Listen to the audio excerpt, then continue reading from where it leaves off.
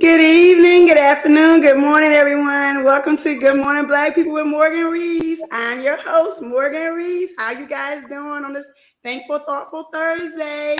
I would like to welcome my amazing guest, Eric Dugan. He is a mental health survivor. He can relate to people struggling with their mental health issues because he has been there. He reached the depths of his lowest depression and had the highest state of mania. He has struggled with a gambling addiction as well as many other struggles. And then on November, now 17 years from his last major mania episode and 6 years clean from his addiction, he lives his life of dreams by helping people with his own struggles with mental health, homelessness, and addiction. He's an activist, he's an author, and he's a poet. So I would like for you guys to welcome my new phenomenal, amazing guest, the resilient Eric Dugan, to the show. Thank you, guys. Welcome, Eric.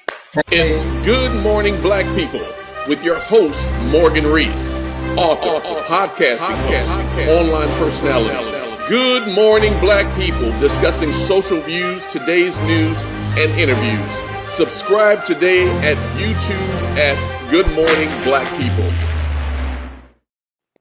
Good evening, Eric. How are you doing this evening? There you go. I see that smile. How you doing? I am wonderful. I would like to say thank you again for joining my show this evening. I am so proud. I'm so humble. And I'm so grateful for you to take the time out your schedule to meet with me. So I did a little bio about you, but I want everyone to hear from you, your words yourself. Tell us a little bit about Eric and who you are, and share about your talents, your gifts, and all the things you're working on in this 2023 year. Yeah, well, you did a great intro, so I appreciate that. A couple updates. I think I got to make a change in my website. It's been 20 years now, not 17 years, and I've been clean for, I think, 8 years. But other than that was a great job. Thank you. So Jordan Day, I'm a social worker now. I help people that are homeless or, homeless situations, find them permanent housing. I work for a nonprofit. We pay their rent for a period of time and then work on their goals so they can kind of go and take care of themselves, either through permanent assistance or just building up income and other things in their skills. So I love it. I don't work anymore because I love my job. It doesn't even feel like work anymore. And I've been able to successfully discharge positively in the last year. I think it's like 14 or 15 people into their permanent housing and on their own now. So that's why I do Jordan Day. I'm also a mental health professional. She mentioned I was a mental health survivor, but I became a mental health professional as well. Skill building, casework within group homes I've done in the past. And at night, I'm an artist. And then I'm also a writer. She mentioned I'm an author. So yeah, all those things combined kind of makes me who I am. But more than anything, I'm very authentic. Like I try to just be true to myself. Because if I'm true to myself, then the message will get out the right way. So I check myself constantly to make sure I'm doing that. Wow. And I come from a family of mental health, so I know exactly all about that. You are stronger than people probably even know that you are. And that's a testament to God's grace of how far he's taking you. And by you giving back through social work, that's an amazing thing, because a lot of places don't have those programs. If they do, they kind of fall by the wayside, or you get someone who doesn't have their heart into it. They're just doing it, as you said, you love your job. You don't even consider it a job. And I agree. Sometimes people are in for the wrong reasons, but there are also a lot of people that care. So it's kind of maybe a 50-50 split. I'm not sure. And yeah, by the graces of God, I'm here. Like she mentioned, about 20 years ago, I went through a traumatic experience that would have killed me if it wasn't for the graces of a higher power. So that's one of the reasons why I try to do all the things I'm doing now, because I think I owe it as I do it for myself too, but also for like payback, if that's, I don't know if that's the right word, but payback for giving me that chance. So, well, do you mind sharing some of your story or what you've been through so you can kind of maybe help others, or give a little, you don't have to share a lot of it, or give a little synopsis of it just so people can understand. Because you never know who else is out there maybe needing some help and guidance too, and your story can help them. Well, okay, so I actually would just do a poem, which will kind of talk not really about that experience I had 20 years ago, so say, but more about my beliefs on being diagnosed bipolar. I have a little bit different belief than I think a lot of people do, and it's something I'm writing more about. You can find this poem on my blog, either in video where you could see it with a band, because I do this poem a lot with a band at different places, actually with the song Poetry, Say Yes behind it. And then it's also on my blog in written form if you want to read the words. But this talks a lot about the connection between spirituality, bipolar, art, all those things put together. And see, a lot of people think of being diagnosed bipolar is a negative thing, but actually my mind is the gift I was given. So that's kind of what this poem talks about. Not really a lot of, there's all the things you got to care for sure. But there's also positive things you get by having the mind you have. So we'll just go on to the poem. You ready? I'm ready. Let's do it. My mind is a gift, but they define me as manic depressant or bipolar. I'm told I have a disorder, told that I am ill, that I am less than, not as good as. They say my mind comes with restlessness, rapid speech, poor judgment, hallucinations, unrealistic goals, hopelessness, sadness, or suicidal thoughts. With this list, how does one remain hopeful? How does one become positive? If I listen to what they say I am, I will fight to merely exist like the millions that rot in group homes or day programs, or exist like the ones that fight to survive in psych wards, or worse, I will cease to exist. If I listen to what they say I am, they will profit as my genius stays tucked away. My gift will be lost in a large sea of labels. Society will knock me down with uppercuts more wicked than Mike Tyson. How do I even get up off the canvas if I listen to them? If they tell me that I'm ill, that I am less than, not as good as? Nowhere in their manual can I find the benefits of my mind. But I know better. My mind is elevated beyond the comprehension of the ones labeled normal. My mind is not ill. My gift from God is this mind, the same mind that they call ill. It's ironic, isn't it? You want to get in touch with God, get in touch with the diagnosed, spend a day looking past our madness and into our messages.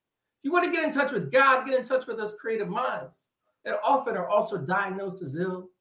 God speaks to us through them, whether it is paintings, poems, a musical masterpiece, or any other art form. And people leave in awe and go home to judge the very same minds that created the art. It's ironic, isn't it? They do not recognize who we are. We, the diagnosed, come from a long bloodline. We see the meaning behind the curtain. We have broken free. We, the diagnosed, are the teachers. Let us remind you like a Beethoven composition or Ernest Hemingway novel. Let us paint the pictures your mind cannot. Help you travel to a more spiritual world. Expose you to something more beautiful, more grand. A world more like us. We are not less than, but more than. We feel, we see, and we hear what others cannot.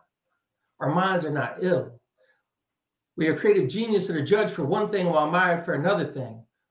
You should know it is impossible to reap the benefits of the mind without reaping the struggles of the mind. Like yin and yang, we are brilliance and insanity, creative and destructive. We are the uniqueness that existed before time. And we feel pain as existence has been left behind. And sometimes this world gets the best of us and we lose control. But with the right mindset, we become the greatness our minds were designed to be. If only we do not listen to what they told us we are supposed to be. That's it. Thank you. Wow. Eric, whoo. I got to be quiet for a minute. So, appreciate it. Believe it or not, that was amazing. God, thank you. Careful. Thank you. I have both of my parents are bipolar. Wow. Okay. My dad passed, unfortunately, but my mother, sorry. I grew up with her as a bipolar schizophrenic person. And wow. Okay. I'm glad I told you, God got a plan in everything he does. Yeah, God got a plan. And I mean, it's like, that's why I try to spin it like that, because the problem is a lot of people are diagnosed bipolar or schizophrenic or whatever else. And all they hear is all these negative symptoms and labels and all these other things. And what it does, it creates that truth in your mind. And then you start believing that your mind is ill and it's wrong and all these things. And like society has it a little upside down as far as I believe. Like the people that are quote unquote normal, they're kind of in their own illusion, like, blinders on. Where people that have this diagnosis can hear and see so many different things. and they just curate it. Now, I want to be clear, like, I do understand that having this mind comes with things that I really have to care for. So I take medicine, low dose, but I take medicine. But more than medicine, I make sure that I exercise and write and get outside and have interactions with people, like all these things that you need to create that healthy bond that is even more important when you have the mind that you have. Mm-hmm. Wow. Whew. You said a mouthful, because you're giving people in the world a better understanding of a person who's bipolar or schizophrenic. Mm-hmm. Because as you said, there's a stigma attached to the label. The only people who really won't do that is people who truly love that person and take the time to see beyond their mental situation, see beyond that, and look at the person themselves and learn the person and love the person themselves. Because that diagnosis is not them. Them is a part of that diagnosis. And you explained it. Right. God. Yeah, and I took, like, from the time, like, even coming out of the hospital when I had that traumatic experience and doctors were trying to tell me I'm ill, I refused it, right? I rejected that I was ill. Said, no, this was too spiritual. There's too many things that went around. Yeah, I mean, it was bad, but, like, there was a lot of spirituality experience that went with that. And I was like, no, there's too much truth here. I'm not ill. And I used that mindset the whole time. And created, like, try to be positive with my mind. And like I said, care for all the things, because I know my mind is more open, which makes me susceptible to some of those negative things. So I just try to keep that outlook, and I struggle at times, right? Like, I mean, we all do. That doesn't mean you're ill, but yeah, I have struggles like everyone else, but I try to always look inside and introspect and, keep an awareness about what I'm doing and what I'm not doing, and what I'm doing right, what I'm doing wrong. Like, I do a lot of introspection to keep me on track. So actually, I mean, maybe a good place to put, like, it's a little early on. I don't know if I always mention this that much because it's so early on, but I am actually writing a book about this. It's more detailed than that poem. Put it out there. Early stages. It'll be a while, but if you follow my website at powerforwords.com, I am consistently now writing a blog, not always about mental health, some other topics, but you can follow me there. And, later you can get the book. And if you subscribe to my mailing list, little off subject, well, not really. I have a video that you'll receive that will create an organized structure on how you can go after your dreams and visions. So, which is what I use myself. Yes. And so you said you're an activist. So what are you, what project or what are you doing in your community where, I know you said you're a writer, you're an author, you're a poet, and you're an activist. So what are you doing in the community where you're supporting, or who are you supporting besides with your job and with your with things that you already have going on right now? Yeah, so activism is a lot of things. So one, my job is activism. But outside of that, like, I've done a lot of different things, and I just step in where if it's something that I'm passionate about and I have the time to do. And just some examples is I've talked to legislators in Virginia making racism a public health crisis in Virginia. I've done protests. I've talked to, either done poems of protest or just was part of protest or spoke at protest. God, there's just a number of things. So that's definitely a subject that I'm passionate about too, is equality and looking at people not from the color of their skin. Actually, just a little quote from King Selassie, which is up on my wall. Mm-hmm. And I'm going to have to remember it real quick. Until the day, God, now I forget. Until the color of man's skin is of no more significance than the color of man's eyes, there will be war, right? A lot of people may have heard that in Bob Marley's song, but that's King Selassie's. Yeah. Bob Marley used it. But yeah, so that's important to me. Anything that have to do with that or mental health. I talk a lot about spirituality and religion too. But so I just step in, like, there's another organization, Community 50/50, that I try to help when I can. And we kind of partner a little bit with I work for Home Again, and we've done some partnerships there, feeding the homeless on Thanksgiving and stuff like that. So just where you could step in, like, I don't know, like you asked about a project. I don't know if I have, like, other than my main core job that I have one now, but I just step in when it feels necessary. Well, I need you to do me one more favor. You got to give me another poem. Okay. You got to give me let me think. Let's see. Whatever that beautiful brain gives you. Well, okay. Well, we've been talking about, racism and stuff like that. I haven't done this poem in a long time. I guess that's why I'm a little hesitant, but I think I can. I think I can get it. So, as long as they don't have any curse words in it. No, there's no curse. There's no curse words, and it's about diversity and unity. So it's just a matter if I haven't done it in a long time, so making sure I can remember it clearly. But it's a poem. I was actually commissioned to write a poem reacting to one of the murals in Richmond. In Richmond, Virginia, we're known for murals. They're all over Richmond. Everywhere you go, there's going to be these paintings on these buildings and these different things. And there was a project, Mending Walls, where there was a series of walls. I don't know the number exactly, but there was a series of walls that were designed or created in response to social justice.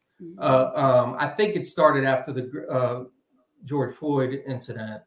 And this poem that I did, I was commissioned to write a poem reacting to one of these murals. We don't have the mural in front of us, but you can see the mural if you're in Richmond on the side of Fort Cyber Cafe, or you can go to the website Mending Walls website, and you can find the poem with the video and the mural as well. So we'll just try that one. Okay. In the heart of Columbia, Maryland, there's a 14-foot civic monument of a tree with abstract gold human figures as branches. Their feet are connected as one community, one family. On the other end of these human-formed branches, their arms are unlocked, raised wide open to the sky to represent individual growth. This was my childhood city, where groups of teenagers looked like a garden in the spring, where interracial relationships were as common as dominoes in Cuba. The city blended as the color of leaves in the fall, intentionally inclusive, represented by a sculpture named the People Tree. Now, many years later, in the heart of the art district, in the place I now call home, Richmond, Virginia, I stand in front of a mural, an expression of the same hope I had as a child. Two artists, one white painter and one black painter. Each their own childhood, each their own eyes to the world. They painted from a different place. But together, they were able to create this multicolored mural. Purple, pink, yellow, orange, blue, red, black, green, orange, and brown. To one, it was dangerous to hold it to a gun. To the other, he had to worry about the fear of a lawn dart. One can see himself inside the Jetsons, while the other notices no one looks like him. One could enjoy the Dukes of Hazzard, where the other notices, or the other sees nothing but Confederate flag. Their brushes stroke from a different place. But through conversation, they were able to bridge the distance between to the last bit of paint dry. Now two worlds exist on the same walls. They confronted difficult questions. Like, what is the meaning of the Confederate flag on the General Lee? Like, why are there no black people in the future of the Jetsons? Why did that black kid get shot for playing with the toy gun? In America, this problem is as old as the red, white, and blue and flag. Roots are dying from generations of ignorance. A world that has been barely tolerant, even further removed from acceptance, insurmountable ways from brotherhood. A world that breaks the roots and poisons the leaves of children's trees. Such as it did to mine when I first left Columbia for a segregated Marine Corps. But now, in Richmond, Virginia, and other places around the world, walls are beginning to be mended. The reconcile past and confront the present. Because the more we know each other, the less we fear. The less we fear, the more we feel part of the same tree. Trunk is its base, roots strong in the core, with fully developed branches, with colored leaves, as beautiful as the mountains in November. Connected like these two artists on the wall, linked by a pink and light blue cloud, with the hope that one day the color of man's skin is of no more significance than the color of man's eyes. When that happens, each of us has the ability to grow the greatest self. So come talk to me and bring me back to that people tree. That's it. Thank you. Wow. Eric, you're the man. You are the man. Now I got to find that mural. Look it up as soon as I got the phone with you. And I'm going to have to go to Richmond and visit that mural because, wow. Yeah, if you go to the website, there's a place on there that the actual, because they recorded us doing the poem, and then you could see it with the mural and the poem together. But the mural's out there too. And you could scan your phone at the mural and it will pop up the website and you could see all that stuff. So it was really cool. It was like one of the most honorable projects that I've been part of, because it was activism, but I was doing poetry. And it also talked about where I grew up, Columbia, Maryland, which is near and dear to my heart, and Richmond, Virginia, which is near and dear to my heart. And it brought all those things together because I grew up, we used to call it Fantasy Island because it was just different. It was really different. Like the groups you see were always different, cultures and races. And it was purposely designed that way.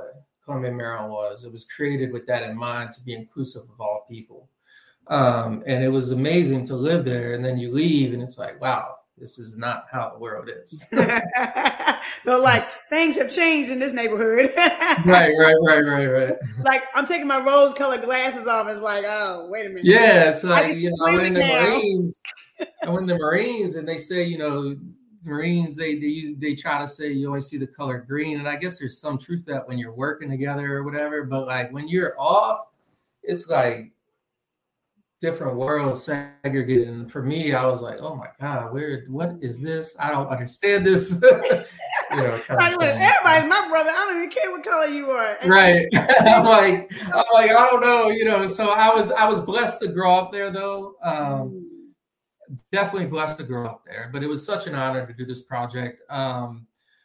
Roscoe Burnham's, which is the poet laureate of Richmond, it was his project called If These Walls Could Talk. He hired 10 poets to do 10 different murals. He selected this one on purpose because we had some conversations. It was such an honor. Wow. Well, is there anything else you would like to share with the world that you want them to know, some positive trinkets or anything that's pressing on your heart that I know this world right now is back in chaos again. Actually, the chaos never ended, but it's like it's quiet for a minute, and then it's like the quiet before the storm. Is there anything that you would like to share with everyone that's watching, a positive trinket or something that's near and dear to your heart that you want to share with everyone to know who Eric is, or know about Eric, or what Eric is passionate about? Love. Hey, like you're talking about, the world, and it's a lot of not love. And I have to remind myself too, I'm human, so sometimes I fall short, but just loving each other, and that's a lot. That's not just a feeling, but like a choice to like be all the things that loving is.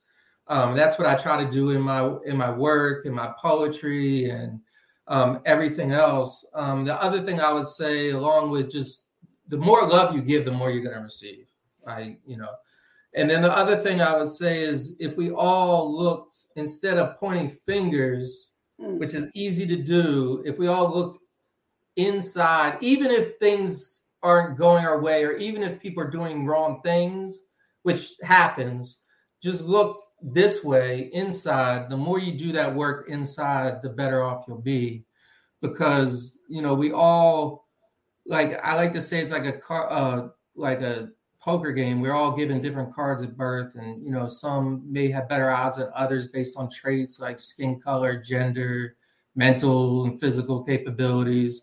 But like if you play the cards you're dealt, those are the cards you're dealt. If you play them and you look inside, you can get where you need to get, even when the world is doing wrong things, which we know it does. Well, you made a good point about those fingers pointing, because I always say when you're pointing a finger at somebody else, you still got 3 other ones that's pointing back at you. I like that. I like that. Yeah, I like that. Yeah, that's right. If somebody's pointing a finger at you, guess what? Tell them you still got 3 other ones that's pointing right back at you. So while you're trying to throw rocks at my glass house, look at yours. I got some rocks. I mean, we're all human, and that's why I try to just keep looking inside, because I want to keep doing that work, because I fall short too. So yeah.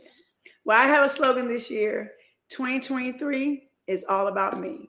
So 2023 is all about me. That's it. Yeah. That's it.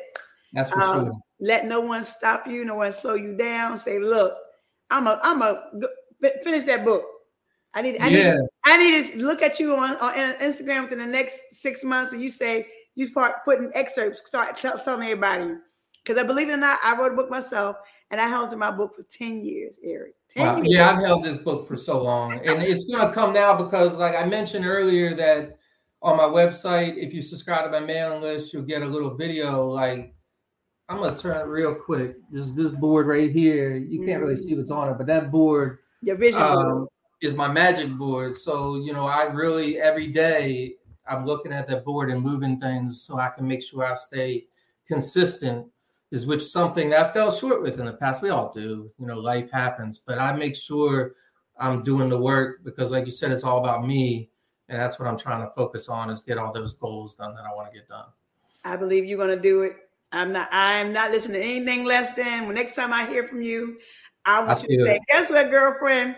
It's almost halfway done. I submitted to I found a publisher that's working with me, an editor that's working with me, and this is the title. And I'm gonna be seeing you blow up Instagram, social media with it, and your website. Because Eric, you got this. I promise you got this. I appreciate you. Oh yeah. I know I have it. I know. You're the man. It's so nice to hear it from someone else. You know. Oh yeah, you're the man. We can all hear that. We all need to hear that. We have to lift each other up. up. I'm not going to step on you. I wouldn't want you to step on me. It's all about growth. No matter what chapter you are, what path you're on, it's all about growth. Yeah, and keep going with this podcast. Like, it looks like, you're being consistent. You're getting people in and doing and talking about a lot of good things. So keep it going. I would like to say thank you again for coming on. It's been a pleasure. It's been a blessing. It's been an honor. You are phenomenal, Eric. Don't let anyone else tell you anything different. Go ahead and finish that Imagine board. Make it a reality board. So what I would suggest you do, take half of that, and this is my reality, and these are things I'm still working on. Oh no, the things that are done are over to. There's a lot of done. Okay, there's a lot of reality over there. Like, I move them over all the time, so every week I have a bunch of cards. Put that book on the other side. On the side. Yeah, I'm gonna tell you what I did. I'm gonna tell you this real quick. What I did. I thought about what I'm gonna do. And I said, you know what? Even if I'm not going to do it, if I start putting the action in, it starts happening. I put the action in of this book, it came. Yeah, steps. And that's steps. It. Like, a lot of people, like in me in the past, get overwhelmed with looking too far out. Just take those steps. That's what this board tries to do, is just, here's the steps. This is what I need to do this week. So let's just do that and not worry anymore. I have my vision board, but I don't worry about it anymore because I'm working on those steps. So like you said, action steps. Well, Eric, tell everyone how they can find you and where they can locate you and reach out to you and where you are as far as your social media path, how they can get in contact with you. Share that information with everyone. Yeah, thank you. So, and thank you for having me too. I appreciate it. Oh, no worries. So Instagram and Facebook, I'm Power from Words 804. That's Power from Words 804. My website is powerfromwords.com. That's where my blog and other things are. And you can also contact me by email at edugan@powerfromwords.com. That's everything. Thank you. I appreciate you so much. I promise you. I would like to know if you want to come back on the show for me. Yeah, I'll come back. All right, then. All right. That's all I need to hear. We'll schedule a later date. Yeah. But guys, Eric Dugan, Power from Words. He's a writer, an author, a poet, an activist. He's doing it all. And he's a survivor of many things of life. But he's a survivor of things that people say that you're not supposed to survive from. He's doing it. He's a true testament. Hey, guess what? I don't care what they diagnose me with, because I'm stronger than that. I'm stronger than my diagnosis. I am who I am on purpose. So 2023 is all about who again, Eric? That's me. That's it. Put that on your vision board. Put that on your imagination board. 2023 is all about Eric Dugan. I hear that. I appreciate you again for joining my show. And guys, thank y'all for tuning in. Check out this man on Instagram, on his website. Please follow him on his website. Again, share your website one more again. Powerfromwords.com. Powerfromwords.com. And he's from the 804. He's from Richmond, Virginia. Okay. I need to come to Virginia because I haven't been to Virginia in a while. So I promise you, when I come through, I'm going to hit you up and see if we can get together and we can put some things together. And I look forward to working with you later on. And I definitely can't wait for you to come back. When you come back, you be telling me about that book, Eric. Yeah, we're going to talk about all the stuff that was done. We're not going to talk about the same, right? We're going to talk about that book. We're going to talk about that book and how far you want to progress is. Because I have faith in you. I believe in you. I trust you. You're going to do this. You got this.